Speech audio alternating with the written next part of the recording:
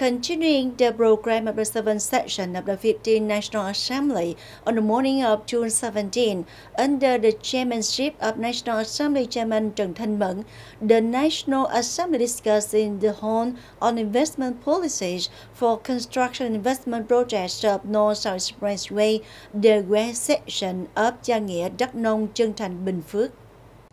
Deputy Liu Hunshan, member of the National Assembly's Committee for Culture, Education, Youth, Adolescents and Children, emphasized that investing in the expressway project will solve traffic infrastructure bottlenecks, creating a new space, a driving force to promote socio-economic development, ensure national defense and security in the southeast and southwest regions. However, in the context of many expressway projects facing difficulties, deputies requested the National Assembly and the government to pay attention to having plans to support localities. During the morning discussion sections, deputies gave their opinions on land use needs and land recovery plans, compensation and resettlement support, capital sources and ability to balance capital, facing project implementation progress rate of the project, specific mechanism and policies of the government proposed to be applied to the project.